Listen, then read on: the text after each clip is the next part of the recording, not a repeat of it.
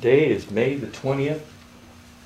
It's an interview with Mr. Gordon Goecke, born 10/15/1922. Interviewer is Robert Gardner. Interview is being conducted at the Atlanta History Museum. Mr. Goecke, were you drafted or did you enlist? I enlisted. Where were you living at the time? In Watertown, Wisconsin. Why did you join? I registered for the draft, and I found at that time it was time to make a decision. Did I want to be an infantryman or did I want to be something else? I decided I would like to be a pilot in the Army Air Corps. Do you recall your first day in service? Yes. What was it like? It was on a train trip, a troop train, going from Milwaukee, Wisconsin to Miami Beach, Florida. And it was not an air-conditioned train, and we stayed on it the entire trip, which lasted about 50-some hours. Can you tell me about your boot camp or training experience? My training experience was in Miami Beach. We lived in a hotel. Sounds quite luxurious, but remember the Army will strip them down and you have nothing but bunk beds and none of the entities of a hotel room. We did a lot of practice marching, and on the sands or the coral of Miami Beach, it's quite white, quite dazzling in the sun also. In those days, sunglasses were no way could you wear them. So by the time the day was up, after 8 hours of up and down on the coral, you were not only tired, but your eyes were glazed. Do you remember any of your instructors? Yes. I went into flight training, and I have a logbook with all of my instructors. My first instructor was a man by the name of Mundy.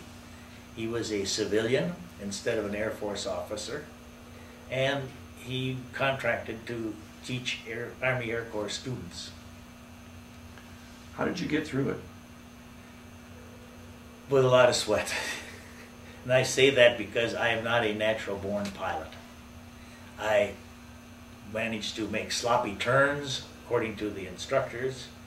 I managed to not hold altitude as correctly as he would have liked. I got through it though simply because I knew what I wanted, and I wanted to be a pilot, and that was it. No matter what it took, I was going to be a pilot. Which war or wars did you serve in? WW2.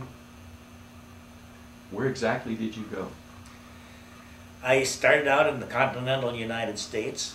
After my graduation as a second lieutenant from George Field, Illinois, we went to Lincoln, Nebraska to form B-24 crews.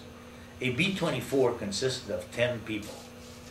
We formed into a crew at Lincoln, Nebraska, then went on to Davis Mountain Field in Tucson, Arizona for transition training prior to going overseas. And I left for overseas from Sacramento, California. Do you remember arriving overseas and what it was like? Yes, I very much. We went overseas in a C-54, which was a transport plane, and it was operated by the Air Transport Command. We went from San Francisco to Hawaii, to Johnston Island, to Kwajalein, to Tarawa, and then to Nadzab, New Guinea. What exactly was your job or assignment on the aircraft? I was a B-24 pilot, and a 4-engine pilot had an MOS of 1092. Did you see combat? Yes. In the South Pacific. We flew combat strikes from Nadzab, New Guinea into Finschhafen and then we also did a lot of bombing of the oil fields in Balikpapan, and many of our flights were 12 to 14 hours. I also was in Mindoro Island in the Philippines, where we flew against the Japanese as they were bringing planes back into China and Okinawa, what is then French Indochina. Were there many casualties in your unit? From actual combat, not so many. Most of our killed in action or killed were related to functional aircraft and or perhaps weather. Could you tell me about a couple of your most memorable experiences? Yes, one of the most memorable. We were to do some railroad yard bombing in Fanrang, China. No, White Cloud Airdrome, I'm sorry, in China. And when we went over the rail yards, we went in at about 1,000 feet, and one of our other assignments was to take out a bridge. Well, to take out a bridge with a 500-pound bomb from a B-24 is almost impossible. The phase of it that I do remember quite well, there were a group of people on one of the shores. One of them had a bicycle, and he started riding across the bridge as we were making our bombing pass. Wouldn't you know, the one bomb in 1,000 that hit that bridge, and he and the bicycle, I'm sure, were oblivion. But it was so unusual to see somebody coming for what was an intended target, riding a bicycle, and he certainly went up in glory. Do you have any other experiences you'd like to relate? Yes. The Japanese, at the time they were under siege in the Philippines, had Fort Drum located in the harbor of Manila. One of our assignments was to try to bomb them out of that Fort Drum, and that is exactly what it was. It was a drum deep down into the water where they'd go under. Our bombs would just basically hit and bounce off. We never did bomb it into submission. It was later taken over by the Marines, who made an amphibious assault against it. But it was a memorable experience to see the city of Manila laying before you and circling the harbor, and we did a lot of circling. I'm going to relate one more experience, and I think this was the most thrilling that I've ever seen. When the Japanese surrendered, the battleship Missouri, as all of you know, was in the harbor, and we had the assignment of circling the harbor on armed patrol, fully loaded with bombs and ammunition, and were told to drop if we were fired at any time. We, of course, could not go over Tokyo Bay itself. The Armada was under us, but we certainly had a wonderful view of all of the surrender ceremonies. And it is only in recent years I had another thrill, and that was on a trip to China, passing over Tokyo Bay in its peacetime status. What type of things did you notice that were different, other than that you didn't have a large armada of military ships out there over Tokyo Bay when you went over? Well, there was a lot of air cover, of course. Not only were the heavy bombers in the parade, but there were quite a few fighter aircraft. And the harbor, of course, was a busy activity of the signing. Everything else was barred. There was no water activity whatsoever during the surrender ceremonies. If you ever saw a lot of ships, battleships and other, that was it. Were you awarded any medals or citations? Yes, I was awarded the Air Medal with 1 oak leaf cluster. I was awarded the, just a minute here. I should know, really, basically I do. That's okay. I was awarded the Asiatic Pacific Theater Ribbon with 8 battle stars. I had the World War II Victory Ribbon, the Philippine Liberation Ribbon, and I've also received the Army Commendation Medal.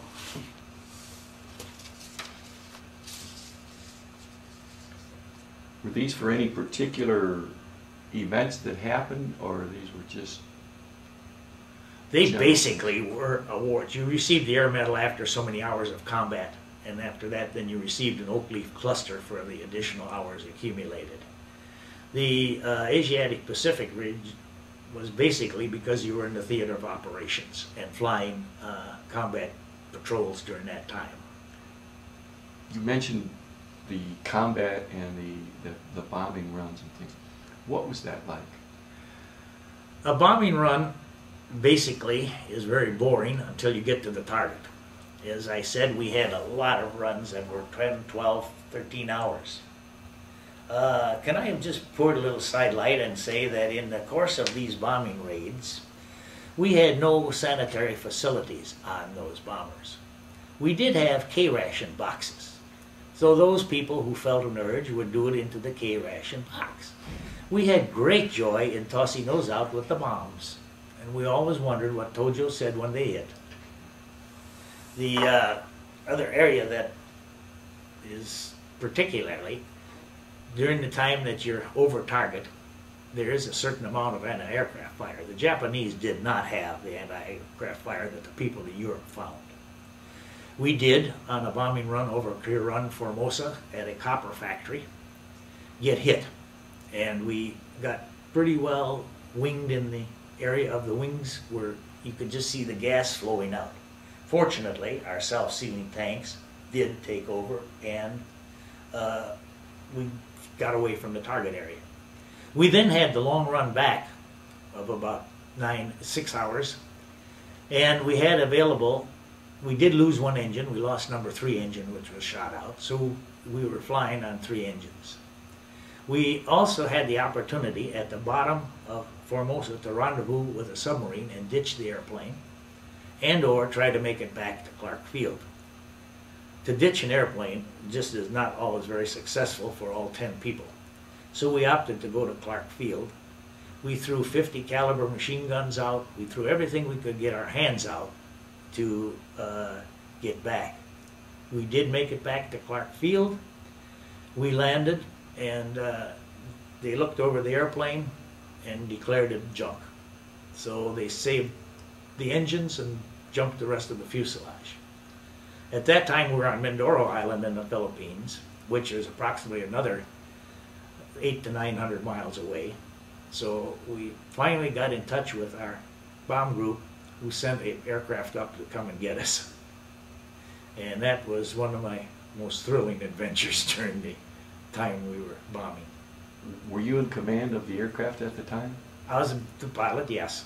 So you had to make the ultimate decision whether to ditch or to keep on trying. We certainly had a quick conference with all members of the crew, and almost every one of us said, let's try it. Ditching to a submarine on patrol, not only is it very hazardous to ditch, but you also have the contemplated of staying in that submarine sardine can type thing until they reach shore somewhere. It was not a desirable type of situation. I can understand that completely. That sounds like a very harrowing experience for a young man to have to go through. It's a harrowing experience now. In those days it wasn't. It was just an adventure. When you look back on it from this standpoint, yes. Then we didn't think all that much of it. We're just glad to get back to Clark Field. How did you stay in touch with your family? By mail. They had V-mail. I don't know if many people these days know what an V-mail is. They know email, of course. V-mail was a little letter photograph that was sent on to you. Did you get many care packages from your family? No, not because they didn't want to send them, but simply because of the distance involved and the supply factor. For people who were in Europe, bear in mind that we in the Pacific were supposedly in a holding war. We did not have the equipment that was to come to us after the defeat of Germany. So consequently, many of our supplies were very limited. Our airmail services and mail services were also somewhat limited. What was the food like? It was powdered eggs. It was bacon in cans and very salty. The average mess was powdered stuff, powdered and fresh vegetables. The juices were not very frequent. We did get a beer ration once a week of 2 cans of beer. It was flown in from Australia. And the beer, the only way, we had no refrigeration as such. The only way to get beer cool was to put it in a sock, hang it outside your tent, drink it first thing in the morning. Then it was cool. And of course, 2 cans, you're not going to get in a lot of trouble.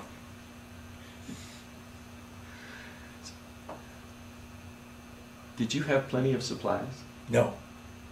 As I said earlier, most of the things. For example, in Europe, every crew had their own airplane. We did not have enough airplanes so that each individual crew could have an airplane. We rotated airplanes. One crew would fly it one day, one crew the next day, and so on. Did this cause any unusual problems or stress or anything because you weren't able to be familiar with the craft? No, a B-24 is a B-24, whether you fly a Model M or you fly a Model J or something like that. They're basically all of the same. The only basic things that we didn't, I couldn't call them stress, but they were always on our mind. We really didn't get the amount of flying hours that we wanted to complete our tour to go home. So as a net result, in the rotating of crews without sufficient airport, you couldn't utilize the full extent of your cruise.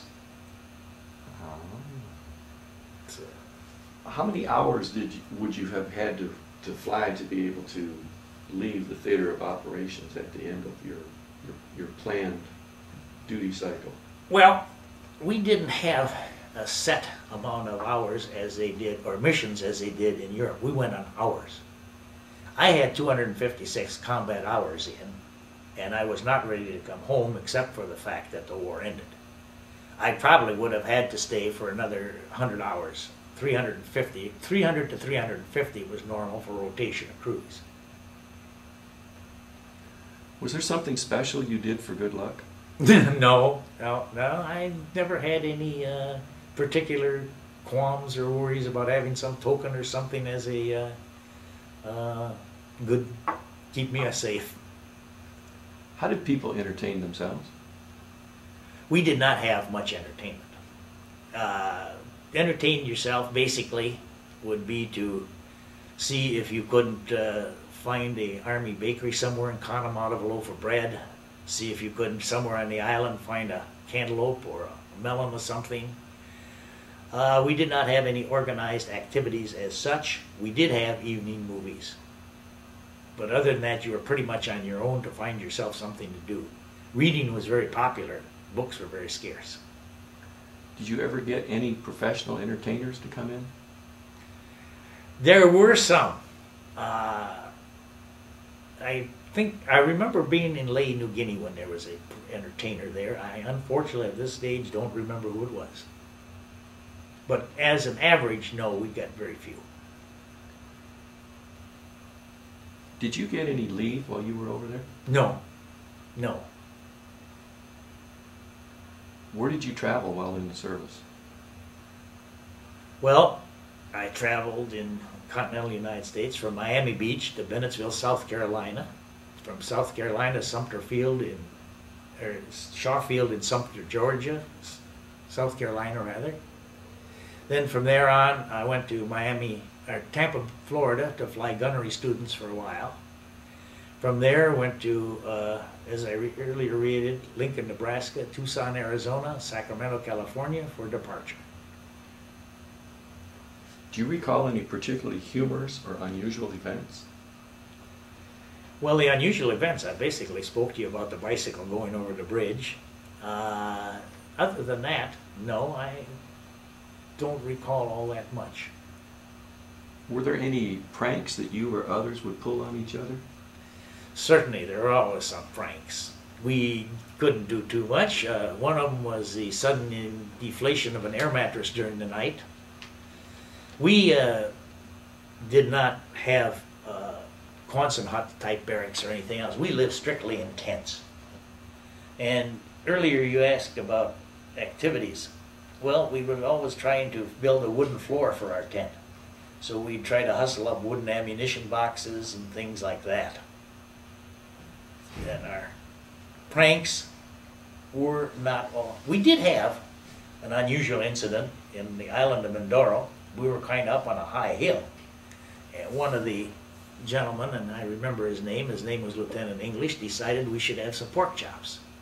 Well, pork chops, just don't come through the regular supply route. How did he decide to get the pork chop? He shot a pig in a farmer's field below us.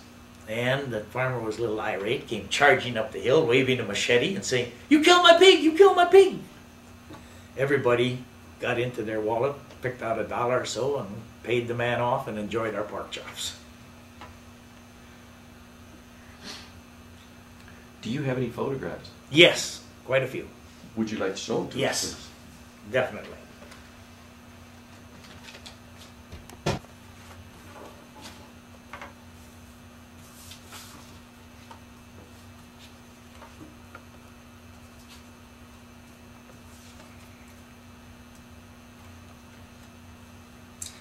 We're not going to mention this on the film, but If you'd like, you can show us some of the pictures that you have now. I'd be glad to. Let's start it off by showing a B-24 and its 10-man crew. There were 4 officers and 6 enlisted men. The individual, first one is the pilot. At that time I was a co-pilot, and I am next to the second one. The other one in there is the navigator, whose name was Charlie Hangs, and the bombardier, Milt Nordstrom. It's interesting to know that all of these people are alive with the exception of one individual, and that's John Gall at the bottom part of the picture. And of course none of us are spring chickens anymore. The average age of us now, the bombardier is perhaps 86 or 87 today. Noah Lutzy, the pilot I spoke to, is 85. I'm 81. And the rest of the gentlemen are living in all parts of the United States. I do hear from several of them at Christmas time. We do exchange Christmas cards. Oh, that's wonderful that you're still together after all That's these years. right. All the experiences that you shared together. Oh, that's great. And some other ones? Unlike Europe, as I spoke of, we lived in tents. These are some of the tent areas that we had on Mindoro Island in the Philippines. Notice the washerman in there and our wash machine. It's a big drum with a paddle to stir the clothes, and then we agitate it, so that became our automatic washer then. The island of Mindoro was our home for approximately 4 months before we moved on to Okinawa. One of the big delights, as you can see, I believe I'm sitting there in a chair. We made that out of ammunition crates also. You were the first original recyclers. Well, pretty close. Yeah, it's a good thought. I had to give me that much attention to it and so on. The pictures that you see here are nose art on airplanes. Almost every B-24 had some type of nose art, as well as other aircraft in the Army Air Corps fleet. And as I mentioned earlier, we were the U.S. Army Air Corps, not the U.S. Army Air Force. We preceded the Air Force, which came into its own in about 1946 or 7. Can you see these? Could you hold those up, please? Yeah. Whoops. Oh, if we get that, all right.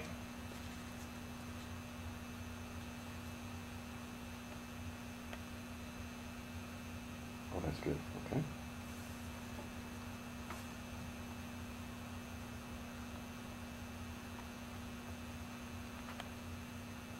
Okay.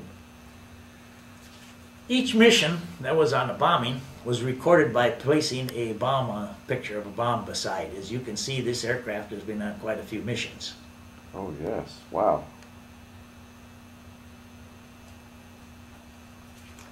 Again, denoting the missions this craft was on.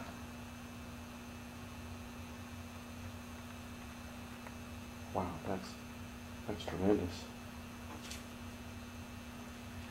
And Slightly Dangerous was always quite a little airplane to fly.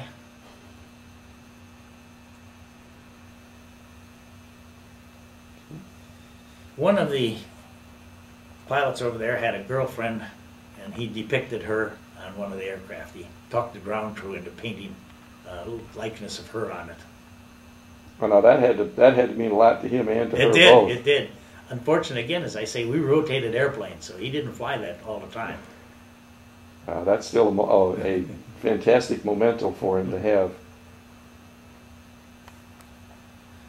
This picture is the sanitary facilities, also known as a latrine. In the New Guinea area, it was not uncommon to be comfortably perched on a latrine and have a stroll of natives walking by, the father with a bow and arrow over his back, the wife in tow, and behind that 3, 4, 5, 6 kids. So it was a scenic area.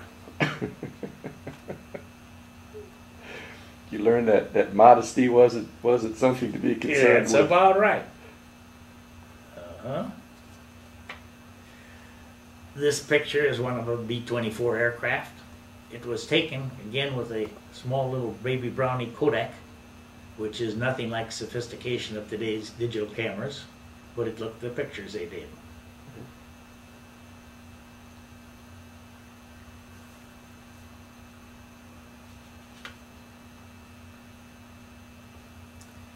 Our living quarters, I'm one of the people photographed on there. It was a luxury to get enough ammunition boxes together to make a wood floor on there, because the minute it rained, and it rained a lot in the South Pacific, the tent floor became a sea of mud. Mm-hmm.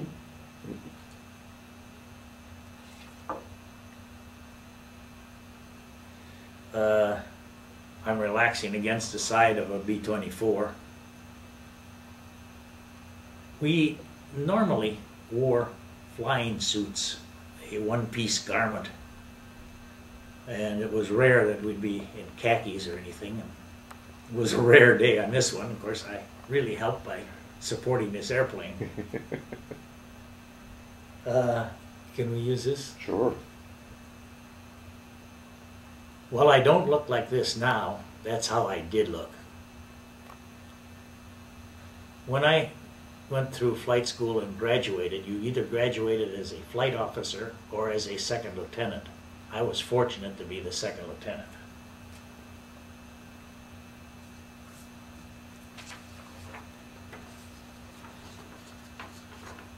This is our luxury of a shower.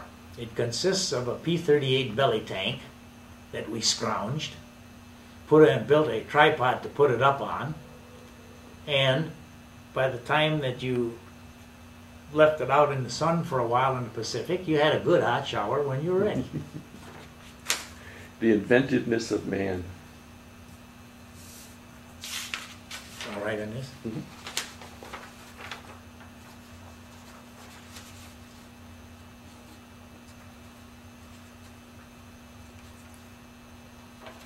There was a very popular war correspondent whose name was Ernie Pyle.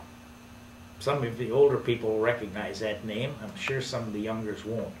Ernie, unfortunately, was killed on the island of Aishima, just north of Okinawa. This is his original grave. Ernie's body is now in the Punch Bowl in Hawaii. That's fantastic.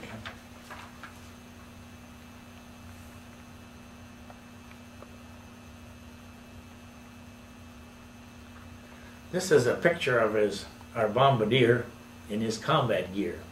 We all wore 45 automatics in a shoulder holster, as he has on there. When we'd go on a mission, we were always given an escape packet.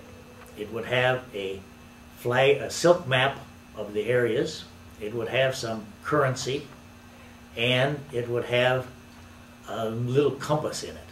It was in a waterproof kit, and you take it out. When you came back, you would always turn it back in.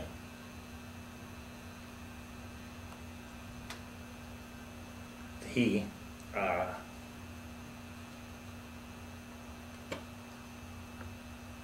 luxury was to find someone on the island who grew some type of melon, and we find it an extreme luxury to be able to have one of those. The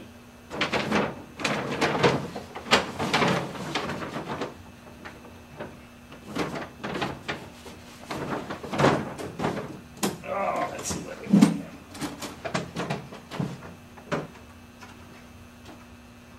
You want to go into the diary yet? How about the pictures of the... These pictures depict the arrival of the Japanese surrender team. They came in a Betty airplane, which was the nomenclature for the type aircraft they were flying. It was painted white and had a green cross on it.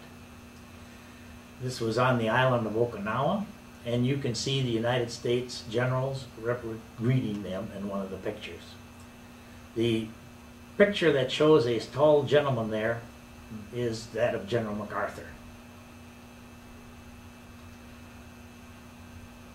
They went into a transport plane and were transported to Manila, where the details of the ceremony were worked out. As you all know, the final ceremony was on the USS Missouri in Tokyo Bay. Those are fantastic pictures. Wonderful. I am looking for a place someday to who has a museum to put those on display. Oh, you might. These two books represent an accurate record, a certified record of all my flying hours, and where the flights were to, and so. So this is when I went to preparatory.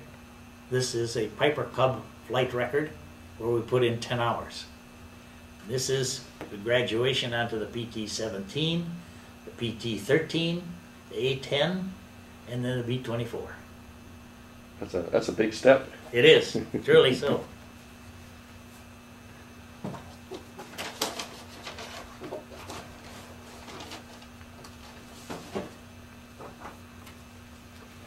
And this is a picture of a B-24 over a target area.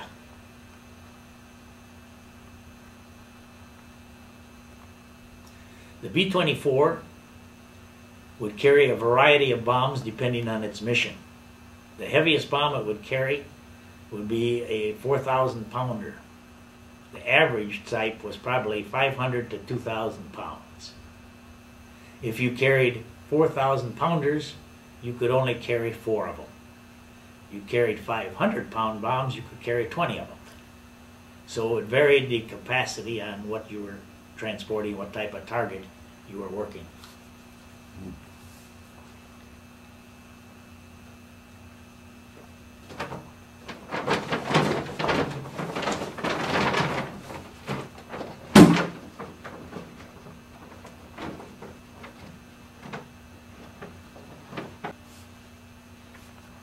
This is the history of the 380th Bomb Group, and it's 5 squadrons: the 529th, the 530th, 531st, and the 5th Air Force, which we were a part of at that time.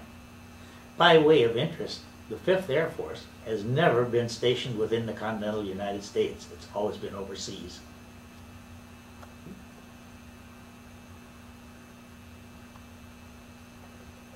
That's interesting. Mm-hmm.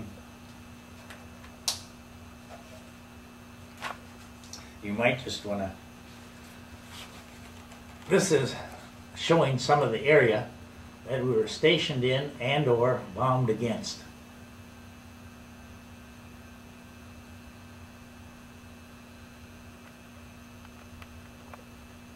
There's a lot of open water there. A lot of open water, you bet there is.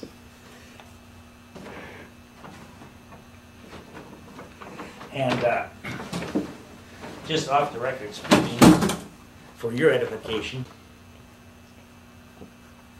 Did you happen to keep a personal diary? I did. This is it right in my hand.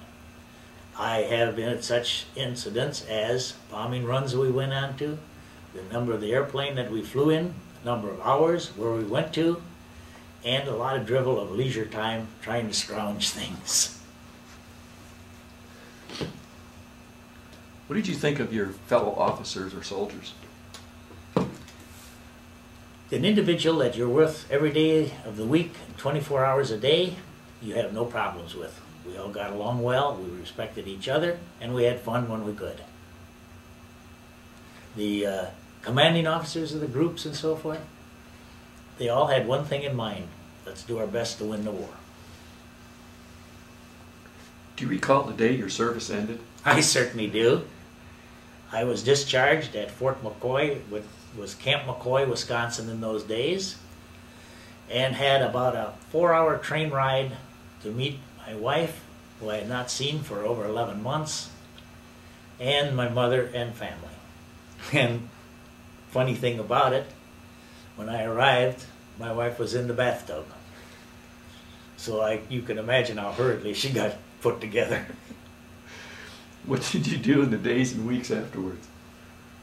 Tried to, well, first of all, to be honest with you, tried to figure out what to do in the ensuing time. Also, because I lived in a small town, the population of which was about 10,000 at the time, I received quite a few offers from clubs and so forth to make speaking appearances, which I did. I was on leave until the end of January, and after that, I immediately started looking for work. I did not feel that schooling was for me at the time, and as a net result, I wound up going to work. Did you eventually go to school under the GI Bill? No, I did not. Well, let me rephrase that. Yes, I took some flying lessons to acquire a commercial flight license, which I did have, and I do have in possession a commercial pilot's license. For a little afterthought, I did think of flying with the airlines. I made applications at United, Northwest, and American. I found out that the jobs were going to the 6,000, 7,000, 8-hour pilots, and my little 1,500 hours didn't count for much. So I gave that thought of a career up. Did you make any close friendships while in the service? Yes. Some of them I still keep in contact with. There were fellows from other squadrons. I do go to the 380th Bomb Group reunion each year and re-meet some friends that I've known through the years of being in the reunion and Bomb Group Association. There's a gentleman by the name of Bob, who I particularly remember, and we correspond with to this day. Did you join any other veterans organizations? I belong to the VFW, as well as the American Legion, and non-veteran, I belong to the Silver Wings fraternity, which requires that you have soloed an airplane at least 25 years ago. What did you go on to do as a career after the war? I originally went to work for what was then known as Retail Credit Corporation. They're now known as Equifax. I stayed with them for about 2 years and found that General Motors was hiring. I went to work for General Motors in their insurance division known as Motors Insurance Corporation, and I worked out of Milwaukee, Fargo, North Dakota, and areas such as that. I was a branch manager when I retired. Did your military experience influence your thinking about war or about the military in general? Definitely. It convinced me in several things that the discipline that the Army produces is very good in putting a career together. It makes you dedicated to your work, I think. If you belong to a veterans organization, what kind of activities does your post or association have? I do not know. I am very inactive in it. Frankly, in retirement, I'm busier than I was before I retired, I swear. You mentioned that you attend the reunions. Is this basically for the bomber group reunions? Yes, this is a 380th Bomb Group, and it's squadrons, and it encompasses anybody who was in it, and does not designate just officers or enlisted men or anything like that. It encompasses all. How did your service and experiences affect your life? It affected me in knowing that I think that there was a purpose in life. In everything that there is something to accomplish, whether it is getting an increase in wages, whether it is doing your work to the capability that you feel that should be done. And it also, again, going on a repeating basis, it taught me discipline. It taught me that when you want to do something, and I think the biggest thing that I got out of it, I really was not a proficient pilot, but I wanted to be one so bad that I overcame any roadblocks in its path simply because I wanted to be one, and it showed me if you're dedicated enough, you can do it. Again, as I said, I was not a natural-born pilot. Is there anything you'd like to add that we have not covered in this interview? No, other than the fact that I gained a lot from my experience. I probably wouldn't be not where I was today had I not gone through it. I did believe enough in the Army that I stayed with it. I stayed in reserve. I am retired from the Army, and I retired as a major. Well, I want to thank you very much for doing this interview. It's been my pleasure, and I really appreciate you taking the time to give us your story. Bob, Thank it you was so a much. pleasure to be with you this morning. I appreciate it. My flight, and we are invited, given the Royal Australian Air Force wings to wear. We were under command of the Royal Australian Air Force in overseas for the first 6 months till we got it completely organized. Consequently, we've been awarded the RAAF wings, and the RAAF pilots have been awarded the American wings to wear. Oh, that's wonderful. Yeah. That's a really nice point at the end. Oh, thank you so much for sharing that with us.